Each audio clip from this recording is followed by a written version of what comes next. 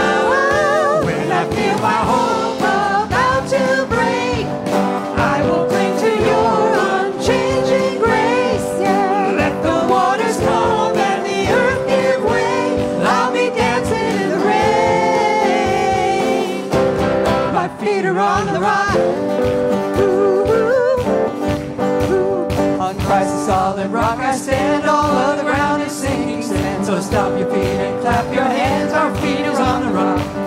On Christ's solid rock I stand, all of the ground is sinking sand. So stop your feet and clap your hands, my feet are on the rock. On Christ's solid rock I stand, all of the ground is sinking sand. So stop your feet and clap your hands, my feet are on the rock. When I feel my hope is about to break, yeah, I will cling to your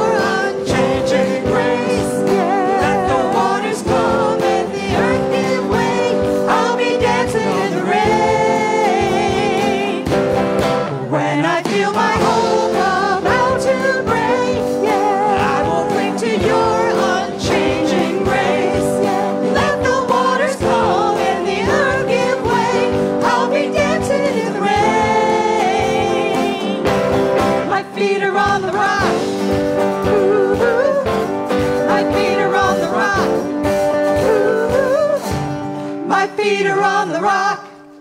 Give the Lord praise. He's on the rock. Hallelujah. Praise be to God. Father, this very morning we declare that our feet are upon the rock of Jesus Christ. Father, this is where we make our stand. This is where we make our pledge. This is where we make our vow. This place, this day, upon the rock of Jesus Christ. Father, as we come before you, we pray that your Holy Spirit might work mightily among each and every one of us. As we humble ourselves before you, work within our hearts, work within our minds, challenge us, mold us, shape us, Father. This place, this day, inhabit the praises of your people. Come before you in the name of your Son. Amen. God bless you. You may be seated in his presence.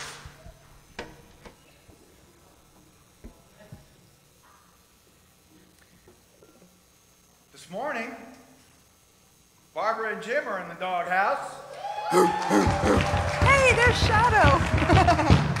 I don't see Jimmy anywhere. No, he's not here yet. He's on his way. How can we pray for you as a church family throughout the course of this week? There's a lot of things that are going. I mean, everybody has a lot of things going on in their life, but it just something that's the overwhelmingness of life in a lot of people's lives. I have a neighbor that committed suicide last week. There's people that have passed away because of COVID, and it just seems like the overwhelmingness of life. I mean, I'm grateful that I have joy.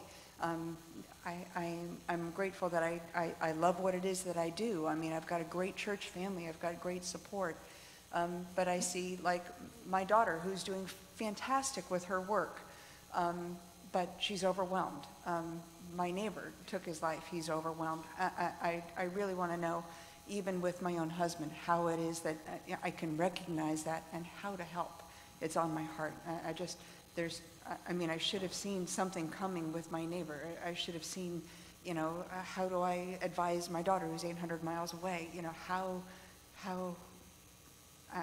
I want to know how I can be salt and light in the hands and feet of God. So I guess ultimately I'm asking for wisdom and to be able to have the heart of God and the eyes of God to be able to see. And it's the same for my husband. Life just seems overwhelming and I want to help. So. Amen. Amen. Let's pray for our dear sister and her husband, Yes. children, and her neighbor. Father, we just come before you. We thank you for our dear sister, Father. We thank you for the commitment that she makes to be up here, Father. I enjoy hearing her voice, Father. I enjoy watching her praise the Lord. I thank you for her.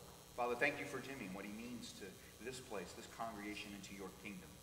And Father, first and foremost, I pray for the bonds of love that exist between them, that they just continue to flourish, strengthen, and grow.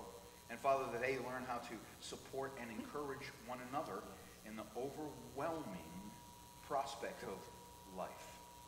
So, Father, I pray that they're able to lean upon each other and learn of each other, and that their marriage would serve as a living witness and testimony of what God can do in the midst of someone's life.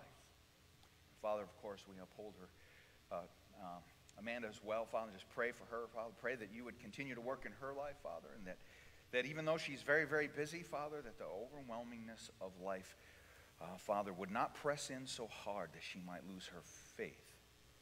That basic belief that there is a God and there is a Christ who cares for me will carry her through. Father, I pray that you break through any barriers, any walls, Father, and just let your light shine. Father, I pray for the neighbors and the neighborhood, Father, that gets affected and infected by such a tragedy. And so, Father, I pray that your comforting, healing presence may be known. And may it shine right out of Jim and Barbara's household. May they find the words to speak. May they find opportunity to just be in silence with someone. May your Spirit minister into each and every family around that neighborhood. Father, can we broaden it to ourselves also? Many of us feeling the overwhelming burden of life, pandemic, financial frustrations.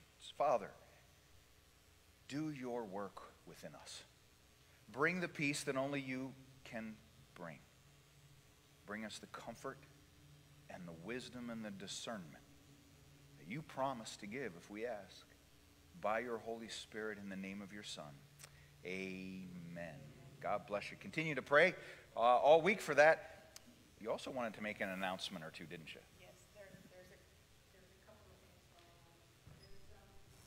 I noticed on the table out there that the blood bank is going to be here next week. I'm grateful to see this because that means that I know I need to take iron and eat a good breakfast that morning, that sort of thing.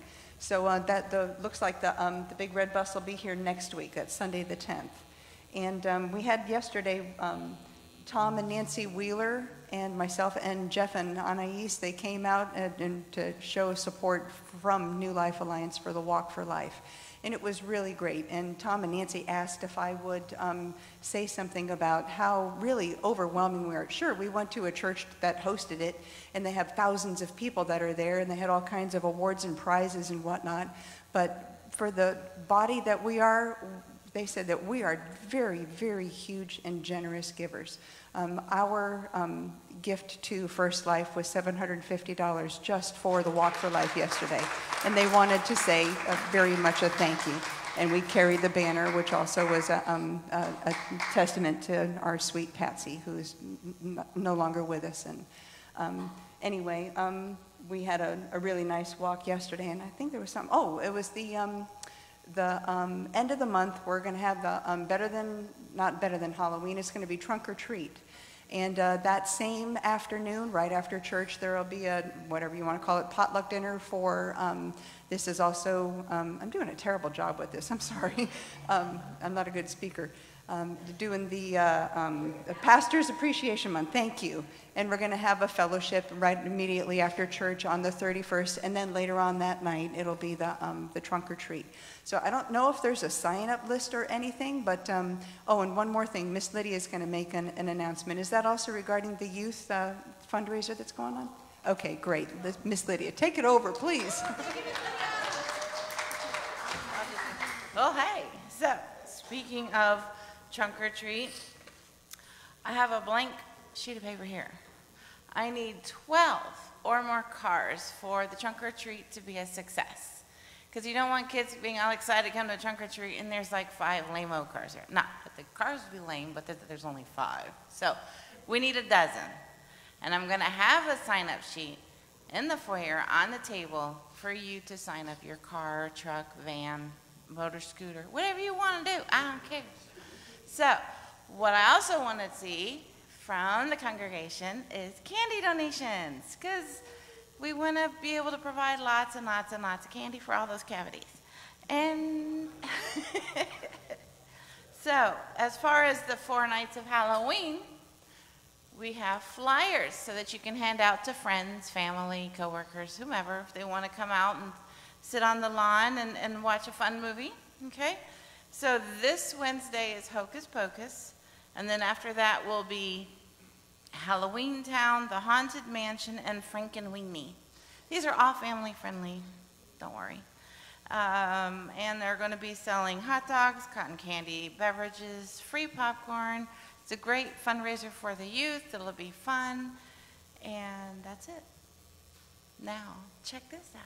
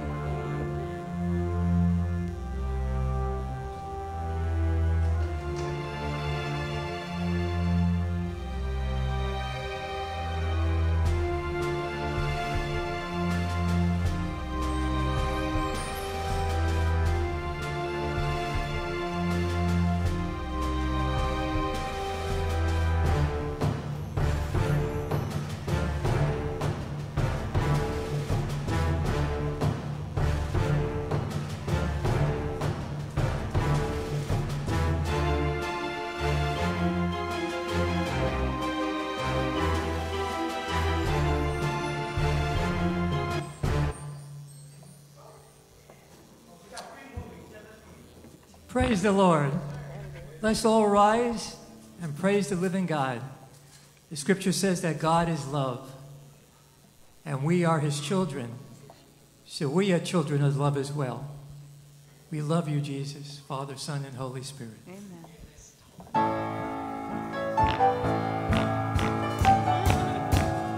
Praise you, Lord.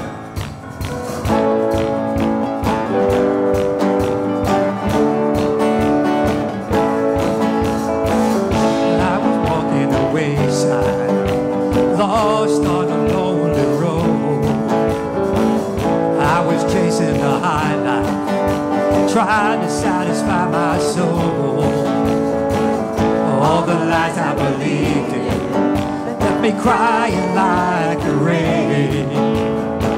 Now I saw lightning from heaven, and I'll never be the same.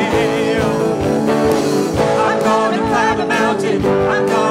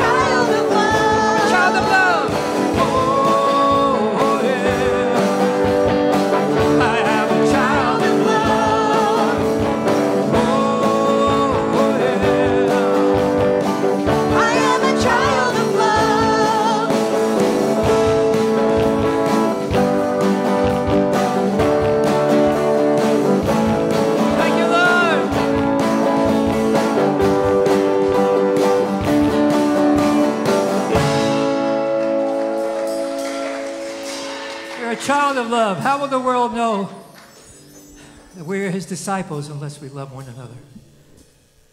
Holiness, oh God, is what we long for. It's what we need. Draw us closer to your heart, oh God.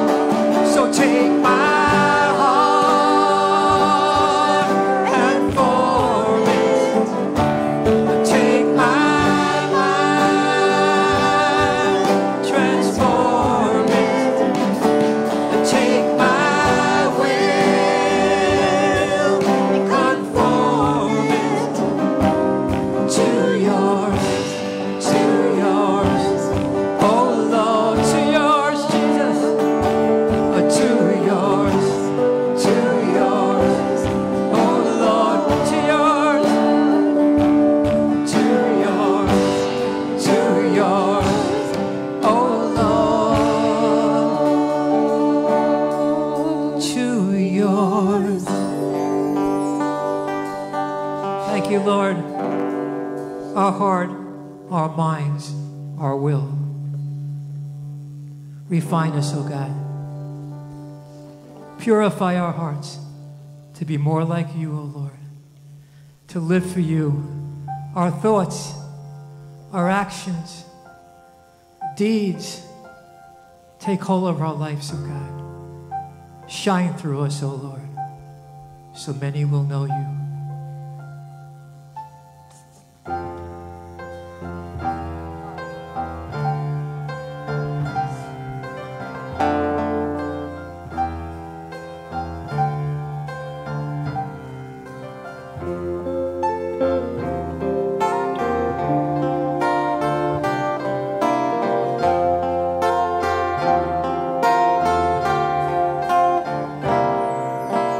Purify my heart, let me be as gold and precious silver. Purify my heart, let me be as gold,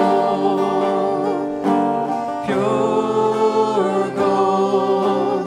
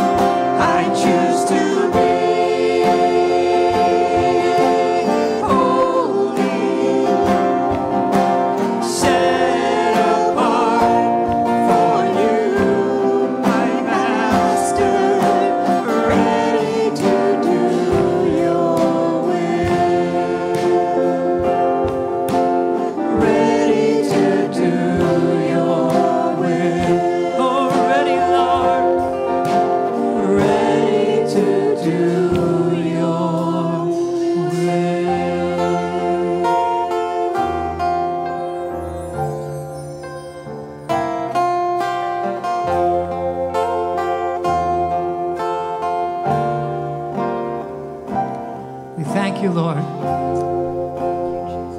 Draw us close, oh Jesus. Closer to your heart, oh God. We need more of you, individually and corporately as your body, oh God. Change our hearts and our minds. Just work within us, oh God. More of you and less of us, oh Lord. Holy Spirit, teach us and guide us and lead us. Burn away the dross, oh God.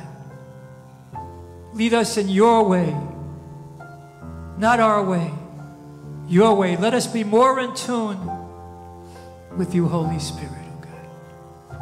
We give you praise and we worship you. We pray for the reading of the word, oh Lord. Let us have ears to hear, oh God, and open hearts. And we pray for the message today, oh Lord, that you will speak through Pastor Stan, and it'll be the word that we need to hear for this very day, oh God. We love you, Jesus. Let's do Refiner's Fire chorus one more time. Refiner's fire.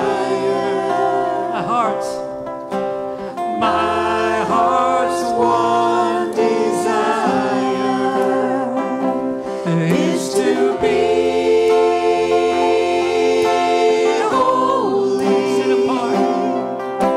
set apart for you, Lord. I choose to be holy, set apart for you, my Master, ready to do your will. Let us be ready, Lord. Ready to do your will. Oh, Jesus. Ready to do your will.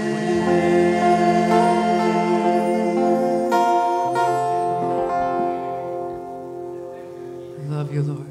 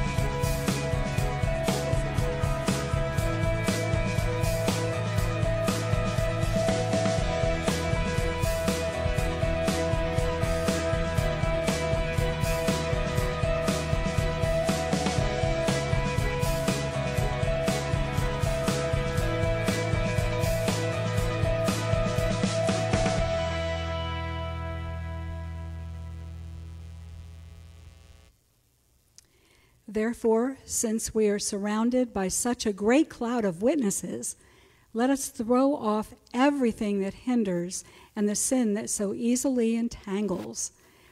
And let us run with perseverance the race marked out for us, fixing our eyes on Jesus, the pioneer and perfecter of faith. For the joy set before him, he endured the cross, scorning its shame, and sat down at the right hand of the throne of God. Consider him who endured such opposition from sinners, so that you will not grow weary and lose heart. In your struggle against sin, you have not yet resisted to the point of shedding your blood, and you have completely forgotten this word of encouragement that addresses you as a father addresses his son. It says, My son, do not make light of the Lord's discipline, and do not lose heart when he rebukes you, because the Lord disciplines the one he loves, and he chastens everyone he accepts as his son. Endure hardship as discipline. God is treating you as his children. For what children are not disciplined by their father? If you are not disciplined, and everyone undergoes discipline, then you are not legitimate, not true sons and daughters at all. Moreover, we have all had human fathers who disciplined us, and we respected them for it. How much more should we submit to the Father of spirits and live? They disciplined us for a little while as they thought best, but God disciplines us for our good, in order that we may share in his holiness. No discipline seems pleasant at the time, but painful. Later on, however, it produces a harvest of righteousness and peace for those who have been trained by it. Therefore, strengthen your feeble arms and weak knees. Make level paths for your feet, so that the lame may not be disabled, but rather healed.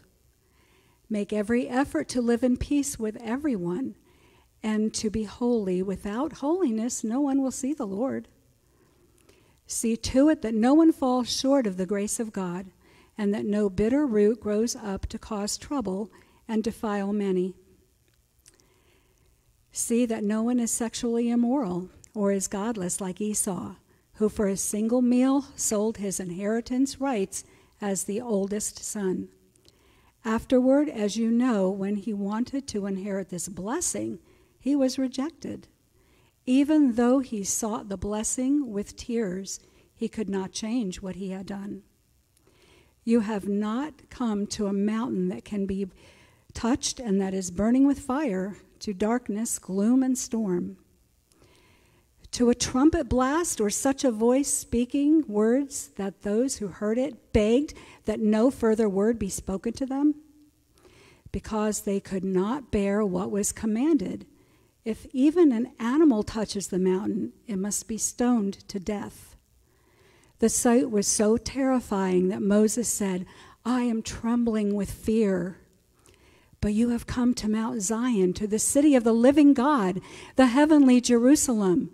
You have come to thousands upon thousands of angels in joyful assembly, to the church of the firstborn, whose names are written in heaven. You have come to God, the judge of all, to the spirits of the righteous made perfect, to Jesus, the mediator of a new covenant, and to the sprinkled blood that speaks a better word than the blood of Abel. See to it that you do not refuse him who speaks. If they did not escape when they refused him who warned them on earth, how much less will we if we turn away from him who warns us from heaven? At that time his voice shook the earth, but now he has promised once more, I will shake not only the earth but also the heavens. The words once more indicate the removing of what can be shaken. That is created things, so that what cannot be shaken may remain. Therefore, since we are receiving a kingdom that cannot be shaken, let us be thankful and so worship God acceptably with reverence and awe. For our God is a consuming fire. May God bless the reading of his word. Amen. Thank you for that dramatic reading. Step. Excellent. All right. Do we have people for this? All right. So we realize that which is perishable cannot inherit the imperishable. That which is mortal cannot inherit immortality. Just so we're clear about the things that are shaken and the things that remain. So that was kind of a little bit last week's message, a little bit of tangible versus intangible. So last week we discussed Hebrews 11. That was the Faith Hall of Fame chapter. The faith of these Old Testament followers demonstrated the faith that was credited to them. And the world was not worthy of them. And therefore, since we have this great cloud of witnesses, this great assembly of men and women with such tremendous faith, we should follow their example. That's basically what it's saying. We're surrounded by people with great faith, and here's some examples. And throw off every hindrance, every sin that binds, every sin that might entangle you. Walk in faith like these people did. Walk in faith as best you can. And while they all had great faith, if you know their stories, you also know they had their issues, didn't they? That alone should give us great encouragement that we don't have to be perfect, but we at least need to try, like they did. For we can look at them and go, well, they weren't perfect, but God is commending their faith. One of the things that we're going to have to get really good at, though, I believe, is removing the snares, removing the traps, removing all the distractions. Let us throw off everything that hinders and the sin that so easily entangles. So here's your first one, remove the snares. You're going to have to remove the snares that trip us up. Following the example of the faithful, lay aside every weight, every hindrance, that entanglement that might cause you or lead you into sin. Don't let anything hold you back from fulfilling that which God desires for you. Don't let sin trip you up. One of the worst ones that people get tripped up in is, I'm not good enough. My faith isn't strong enough. We trip over ourselves. You be tripping, man. Don't fall into this, I'm unworthy, I'm unforgivable, I'm too much of a sinner. I invited someone to church and they said, I can't go to church, I'm too much of a sinner. Is that really the reputation of the church? For people that do not come to church, they cannot come to church because they're too much of a sinner. Who's the church for? Is a safe haven for the saint or a hospital for the sinner? Yes.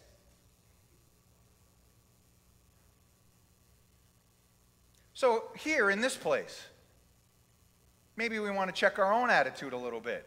Are sinners welcome here?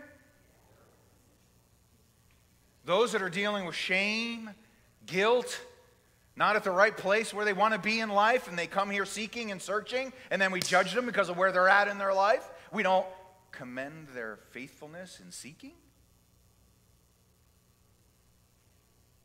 This is one of the many issues that snares that really kind of creep in quickly. There's a lot of self-blame and self-doubt and self-criticism and self-loathing, and God doesn't like me, and I know the church doesn't like me, and I can't go there. What are some of the things that would break your faith? What makes you doubt? What makes you fall into sin, fall into the traps? What's your distraction? Maybe it's not a what. Maybe it's a who. Maybe it's not a what or a who. Maybe it's a you.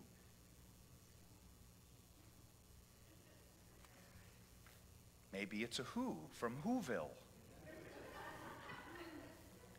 Maybe it's a you from Youville.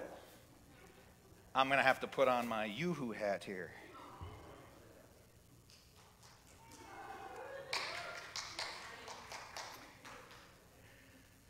Some may call you friends, but they are really not. Some want to trip you up, tie you in a knot. Friends may not be friends, and not in the least. Strangers could be friends, or the big scary beast. Wherever you go, whatever you might do, be certain that you do not have a scary beast in tow. Beasts will lie, and beasts will trick you to dare. But don't fall for their trickery. It's all just a snare.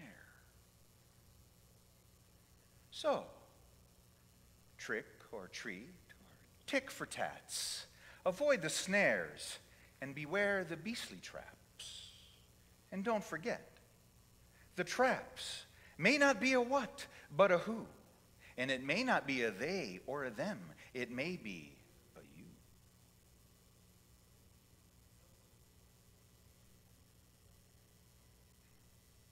So what kind of snares can you identify in your life? Let's leave that there for everybody to ponder. What kind of hindrances trip you up? Do the sins of others cause you to sin? Do the behavior of other people cause you such frustration that it leads you to sin? What kind of beasts are surrounding you and keep you from the life that the Lord wants you to live? External? Internal? Maybe a little bit of both. For certain, there are all kinds. There's blame. Blame it on the others. Blame it on the Democrats. Blame it on the Republicans. Blame it on global warming. Fear. Talk about being overwhelmed. People are overwhelmed with fear. Distrust, anger, gossip, resentment, unforgiveness, drugs, sex, greed, pride, arrogance, hatred. What's tripping you? You be tripping, man. There are a multitude of traps that the enemy would like to ensnare you with. And listen, what is a trap for me may not be a trap for you. So please, don't judge my weakness based on your strengths. What things I've beaten back and overcome, you may be struggling with. And aren't we supposed to help each other along the way? Aren't we supposed to be a cloud of witnesses for each other and with each other to encourage each other to move to the cross? If we leave the judgment behind, we can walk with people from victory to victory, from victory to victory. But lest it be known, there is no victory without a battle. Are you willing to walk with people in the battle? Or do you just want to stand next to them when they claim the victory? You got to be willing to walk with them in the battle. We can move away from judgment of people that are caught in a snare and move towards helping each other to heal. We need each other to help guide through this minefield of sins and overwhelming scenarios that are taking place in our own lives. And so one of the methods that I've used over many years, just in my own kind of head, is RIP. I think I might have a slide. Does it say RIP? Give me the next slide. RIP.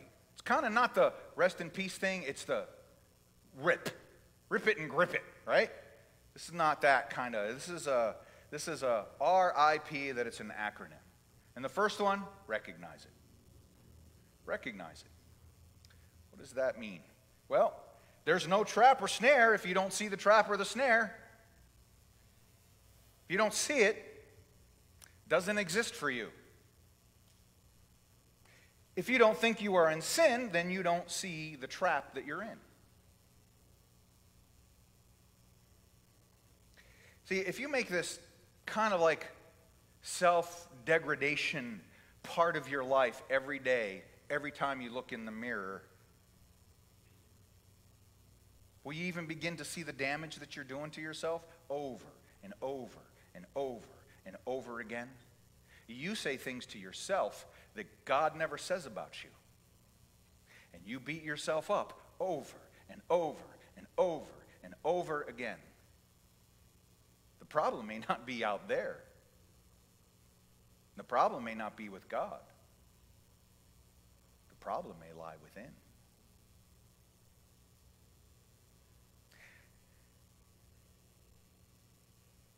I hate my life. I hate my job. I hate my kids. I hate my car. I hate this house. I hate the president. I hate this country. I hate my furniture. I hate this church. I hate these people. I hate my life altogether, all around. So how are you doing today? Oh, I'm all right. Would you say that you're a hater? Oh, no, I love everybody. Oh, that's good, yeah. You love everybody. You're kind and compassionate and generous. Oh, yeah, that's me. I'm a good person, yeah. To everybody but yourself. To everybody but yourself. See, without recognition of the problem, there's no problem in your eyes. This is very evident when you see couples come before you. Marriage couples that are struggling. One sees a problem, the other goes, what problem? See, that's a problem. But if you don't see it, no problem. See, an alcoholic will never call himself an alcoholic until he recognizes the problem. You with me? So if you were ever to, grace the AA meeting, you'd sit in a circle and a time to share, and when it became your time to share, hi, I'm Jason, I'm an alcoholic. Hi, Jason, right? That's how it flows. Why? Awareness, recognition, the acceptance of who you are, the acceptance of the scenario. A person struggling with greed will not say that they're greedy. They will never recognize that within themselves and their own self-centered behavior. They just won't be generous. They won't tithe. They won't give. They'll be trapped in the snare of self-preservation and fear of financial failure. The struggle's real. And the struggle's in the church. Because what's here is people. The struggle's not out there. The struggle's in your own heart. If you do not do the self-awareness of your own life, your own whoville, your own youville, you will not grow. You will not change. You will not know that it is you who is strange. Recognize the pitfalls that are in your own life so you can overcome them. But you won't overcome that which you don't feel as if there's even a thing to overcome. See, in the last chapter, those Hall of Famers, they had to. There was a lot that they had to overcome. There's a lot I've had to overcome. There's going to be a lot you're going to have to overcome. And so, I just want to make sure that we put it all on the table, that we're all on the same page. And so, as I look at you, I'm looking all at you in the eyeballs. I'm speaking to every one of you. So if you're looking at me, or if you're not, you're just avoiding me, but I'm looking at you. Hear me loud and clear. You got issues. You got issues. Just so that we're all on the same page. We all have issues. We're all dysfunctional. There's not one of us that's good. There's certainly not one of us that's good enough. So once again, we find ourselves in this great cloud of witnesses, all finding our way together. We're all at different places. We're all moving at different paces. And we're all the same, but you have different faces. Eyes for investigate. R-I-P. Eyes for investigate. Now, if you can see that maybe I've been a little bit greedy. Maybe I have been self-absorbed. Maybe I do have an alcoholic problem and I need to work on that. Maybe I've been a womanizer way too long in my life. Maybe I am very self-degrading. Maybe I am just dysfunctional. See, the investigating part is to, once you have this awareness, and now what? Why is it so? Why do I have these kind of issues? Why did I fall into this deep pit? Why do I have this scary beast in tow? Do I have security issues that stem from my abandonment as from my father leaving me early in my life? Do I have to accumulate wealth to prove myself to my mama or to earn the love of my spouse? Do I think that money will solve all my issues and all my problems? Do I have suicidal tendencies that grow out of emotional stress and isolation? Investigate why you're landing where you're landing and why you're becoming aware of certain things in your life that you need to overcome. Why is it that you react instead of respond? Why is it that I cry at every Little House on the Prairie show? Family of origin issues? My daddy beat my mommy, and that's just the way men treat women. My daddy beat me, I beat my kids, I turned out all right. Did you? Did you? You're okay. Recognition is half the battle. Investigating will lead you the rest of the way to healing. Now, unfortunately, I've seen this way too often. The secular world will love to make a living at drawing all about your psychoanalysis. They love to do that. You're going to become part of the system. It's going to take years of therapy. It's going to take some good psychotic meds. We're going to work this all out. We will investigate.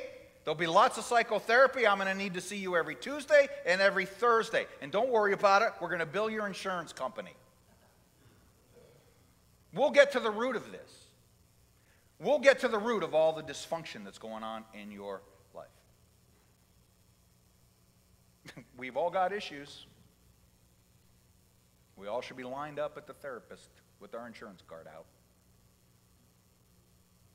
Let me save you a lot of money. Let me save you a lot of time at the therapist's office. Here's some ideas that might grab hold of you. I don't know. It's probably true for all of us. Your mama weaned you too soon and kept you in the crib too long. There you go. We all got dysfunction. We're all dysfunctional. We all got the same problem. I'm going to save you a lot of time and a lot of therapy. We all got a sin problem. We got a sin problem. We've got a sin problem. You have a sin problem. You have a sin problem. You have a sin problem. This world has a sin problem. And it's decaying and it's rotting away, much like your own flesh. It will be shaken as it should be. If you do not acknowledge the sin in your life, if you do not have Jesus Christ in your life, then the secular world is correct. Then the secular world and its psychotherapy is right. You can begin to blame others. And you're going to need a lot of regression therapy. You're going to need a lot of cognitive behavioral therapy. You're going to need a lot of humanistic integrative therapy. And by the way, here's a cute kitten. You need some pet therapy too. And don't worry about how you're feeling. Here's some meds. We'll just numb you so you don't feel anything, which is just what we want from you. Are you sure that's what you want for you? Are you trying to solve your worldly problems with worldly solutions? Are you trying to solve your worldly problems with worldly solutions? The world is the problem. This flesh is the problem. Sin is the problem.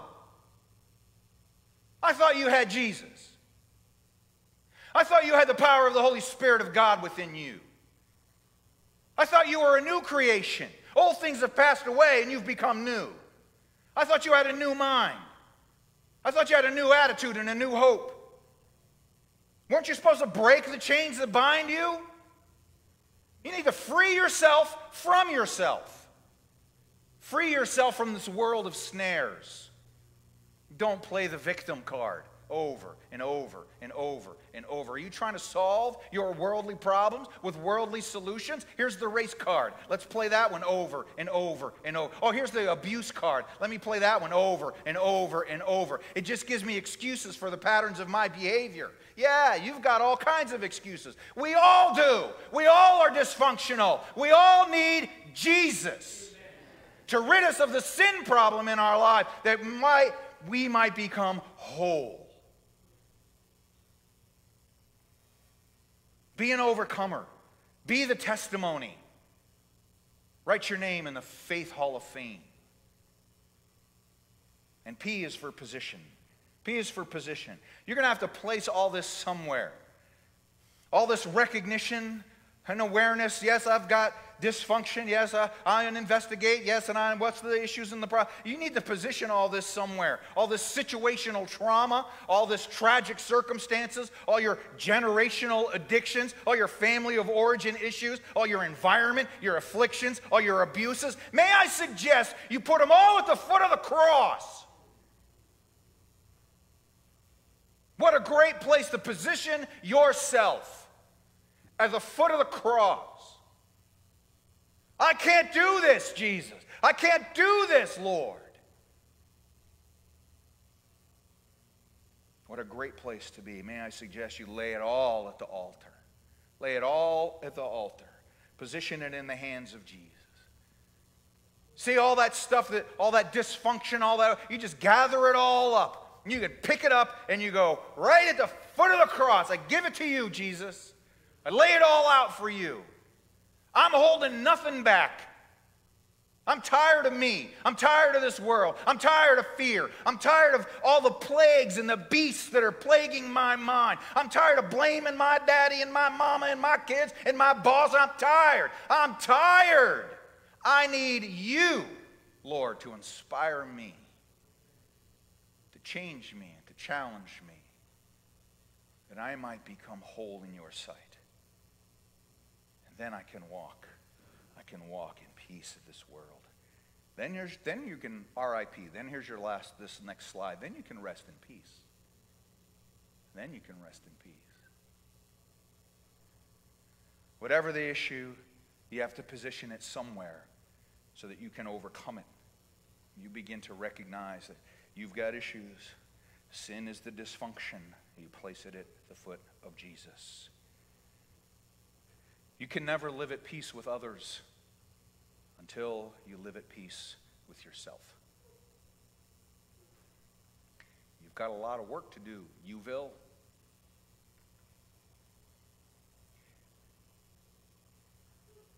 When you come to a peace with your Creator and you lay it all at the foot of Christ, you will find that you can overcome more than you ever thought you could. You will discover that you can remain peaceful in the midst of chaos. You will understand that you have the strength to endure some of the most difficult hardships that this world could ever throw at you, because God wants you to rest in His peace.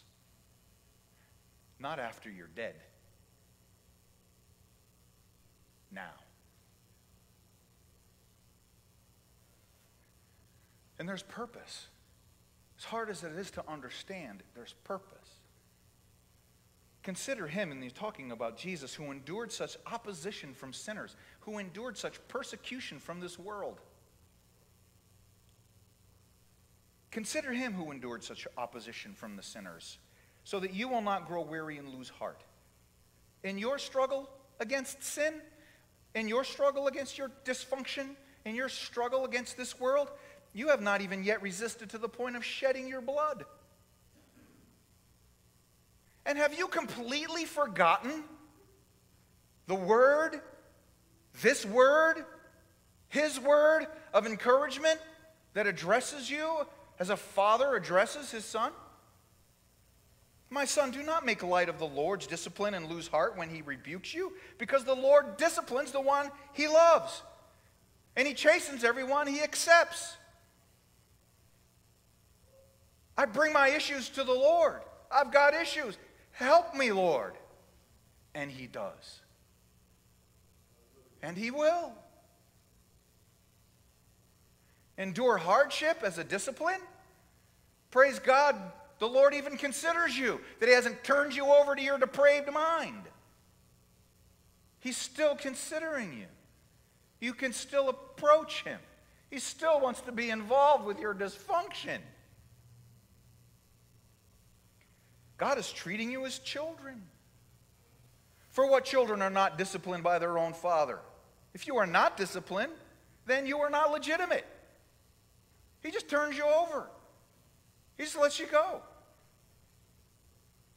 Moreover, we've all had human fathers who disciplined us, and we respected them for it. How much more should we submit to the Father, the Holy Spirit of God, and live?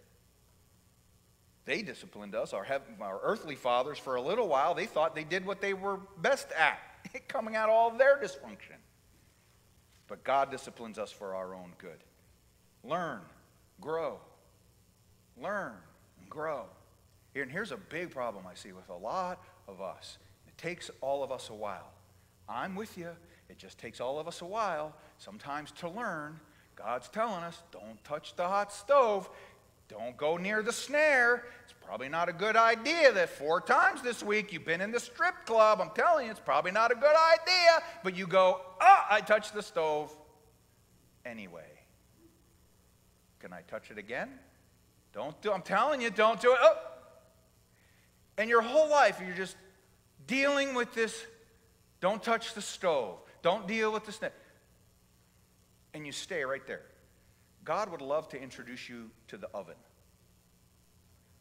But you're stuck on the stove. You're not learning any lessons. He's disciplining you, but you're not learning the lesson. You keep going back. You keep going back to the same ways. You keep going back to the same flesh. You keep going back to the same old you. I thought you were a new creation in Christ. What's new about you since you've come to know the Lord? And for those of you that have been walking for decades and decades and decades and decades, are you the example for me?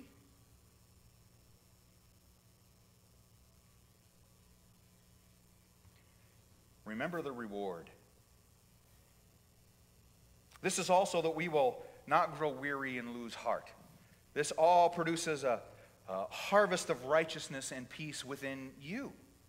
It's not a harvest of righteousness and peace within the outside world, as if your government's now all of a sudden going to become all peaceful, and the world's all of a sudden going to start locking arms and singing Kumbaya. That's not the plan for this world.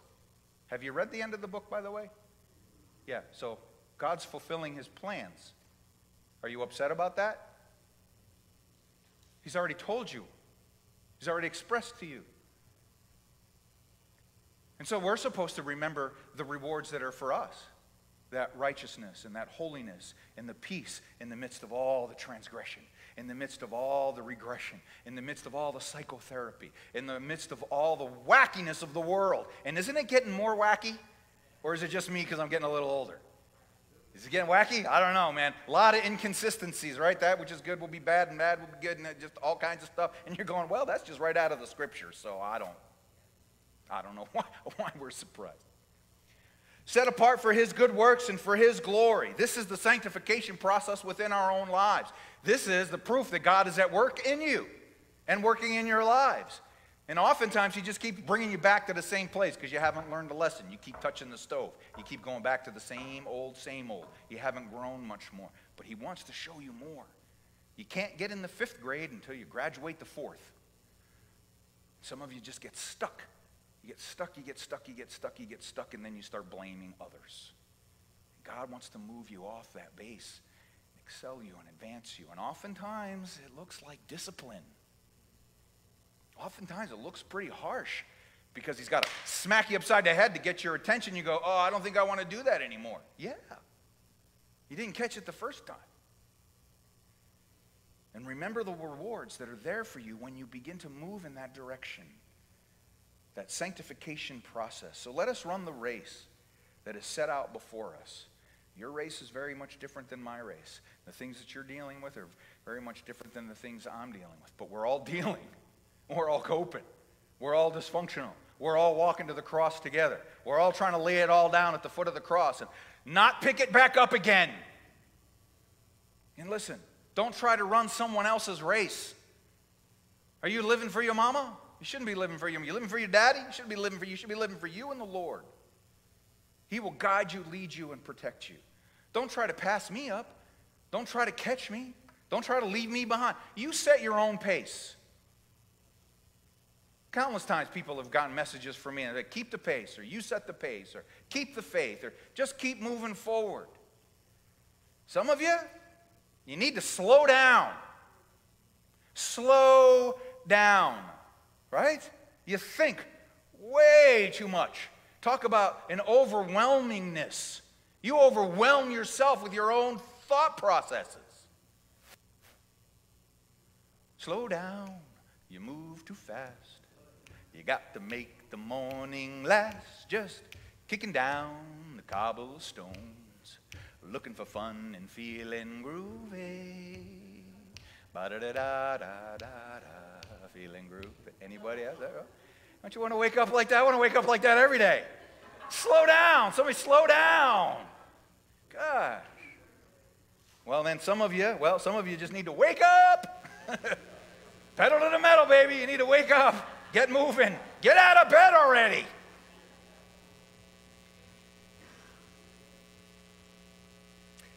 Has anybody arrived at the perfect version of themselves yet?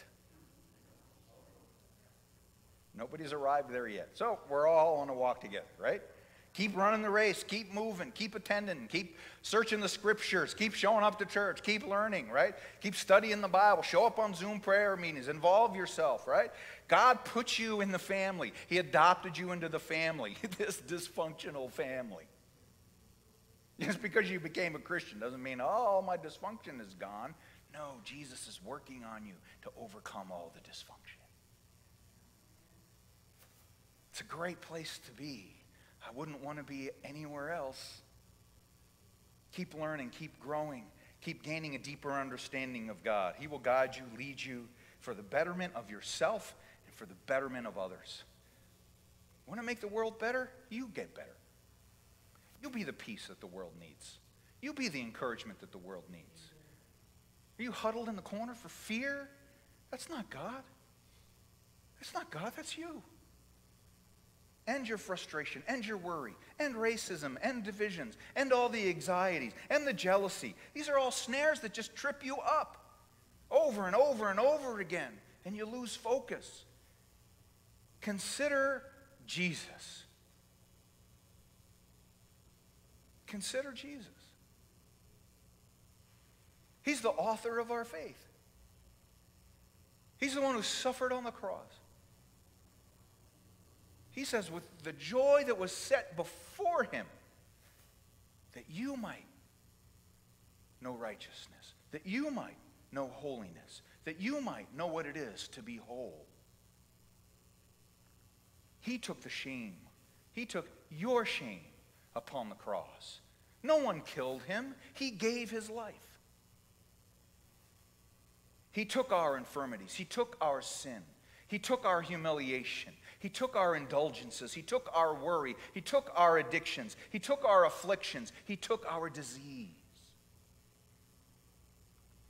Remember, the victory is yours. And though you might be in a battle, victory is yours. The victory is yours. Learn to walk in it. Learn to walk in it with excellence, with confidence, with the assurance that God is with you. The rewards are there for you, for the taking. He's bestowed them all upon you. The blessings are already there. You are healed. You are healed. You are healed. Praise be to Jesus Christ. You're welcome. I'll send the bill to your insurance company. Oh, never mind. Jesus said, He already paid it. No discipline seems pleasant at the time, but painful. Later on, however, it produces the harvest of righteousness and peace for those who have been trained by it. That's us. That's all those Hall of Fame faith believers. That's you. It produces a harvest of righteousness and peace within our own lives. This is how we are the light to the world. This is our living testimony to the world. But you're going to have to forfeit your rights and be His child. Not a child of this world. His child. Are you His child, or are you just childish? Are you 50 years old and still throwing temper tantrums?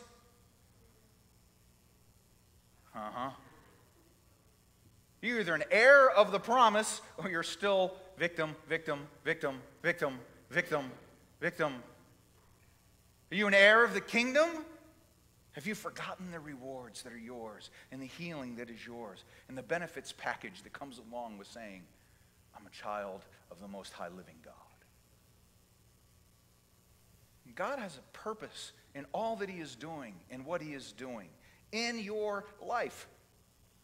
Even if it seems a little bit tragic, even if it seems a little bit painful, even if it seems a little bit hard to bear, even if it's troubling to your own spirit, seek Him. He will enlighten you.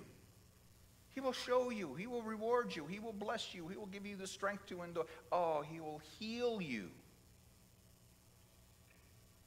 I don't always like that people get mercy. I want them crushed. But I'm not God.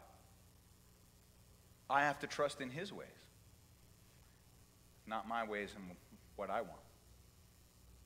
I don't like people that do things differently than I do, because I'm always right in the things I do. I don't like people that vote differently than me.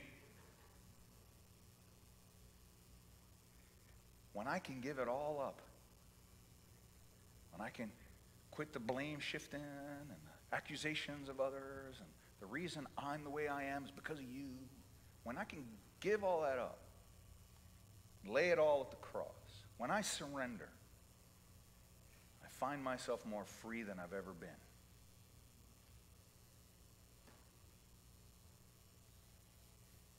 And things like anger and bitterness and frustration, all that stuff just seems so worldly and so temporary. God thinks eternally. Let's think how God thinks. Let go and let God. Stop trying to control everything and everyone. Some of you need to write that down. Put it on your refrigerator. Stop trying to control everything and everyone.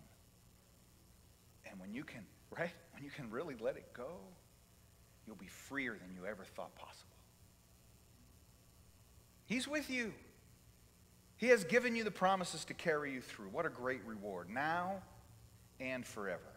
And therefore, since we are receiving a kingdom that cannot be shaken, let us be thankful and so worship God acceptably in reverence and in awe. For our God is a consuming fire. He will consume things. He will consume it. He will burn it out of your life. So renew yourself. There's your last one. Renew yourself. It's kind of like people say, I'm born again. I'm born again. I'm renewed. In many ways, I still need to be born again. Many ways I'm wise as a sage. In other ways, I've yet to be born. God is still working. I haven't reached the perfect me yet. Anybody else? We're all in this together. What a great cloud of witnesses. And God has some very specific ways, like a very good daddy. He has specific ways about how you should probably handle your body, about how you should handle your money, about behavior towards others, even behavior towards your enemies. I don't like that. People get mercy. But not my way, God, your way. For us to be growing up spiritually, we have to do things God's way, not your way. Not the ways of the world, the ways of the Holy Spirit. And what's amazing to me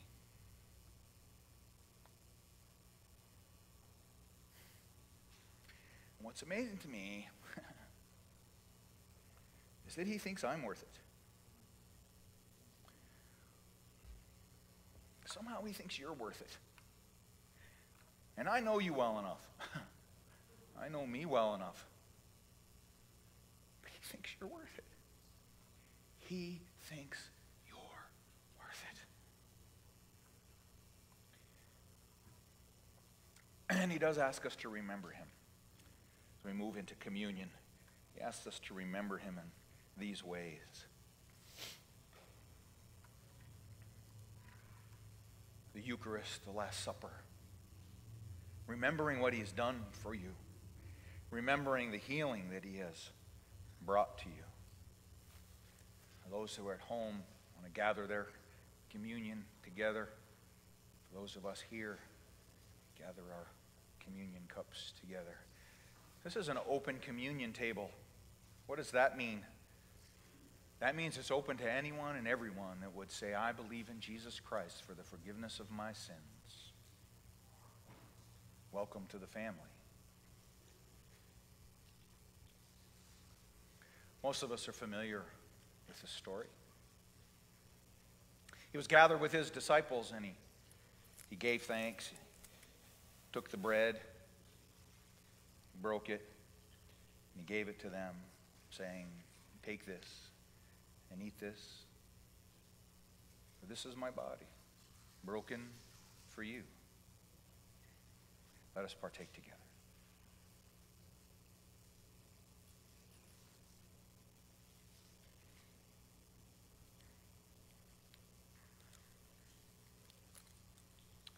In a very similar manner,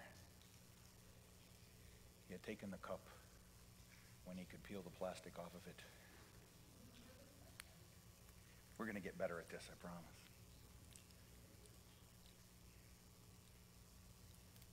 He took it and he gave thanks. And he said, take this and drink this. This is a cup of my blood, shed and spilled out for the forgiveness of your sins, thereby signifying and sealing an everlasting new covenant between God and man for the forgiveness of our sins. Let us partake together.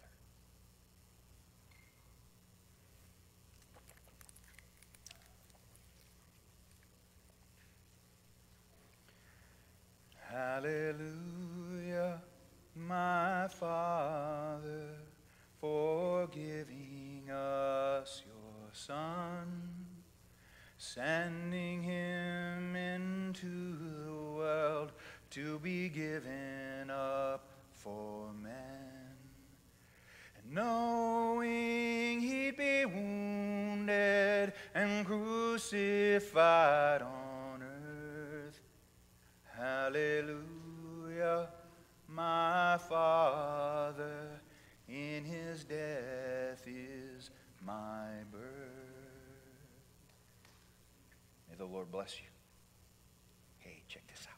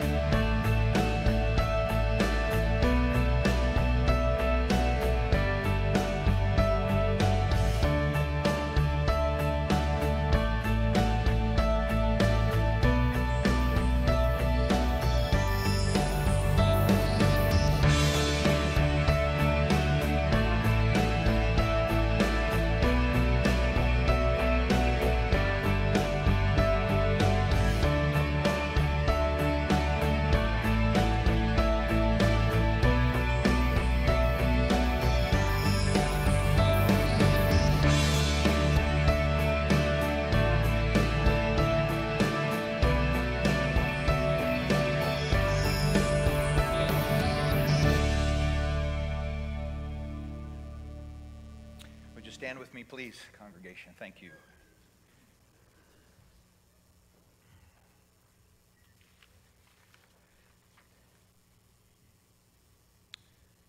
Finally, be strong in the Lord and in his mighty power. Put on the full armor of God so that you can take your stand against the devil's schemes.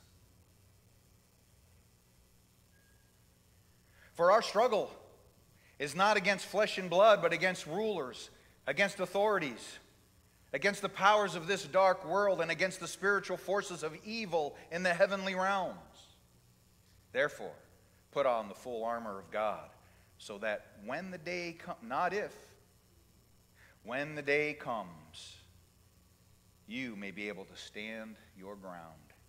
And after you've done everything, to be able to stand. So, dress appropriately. Rest in peace. Go serve your God. God bless you guys. You're welcome.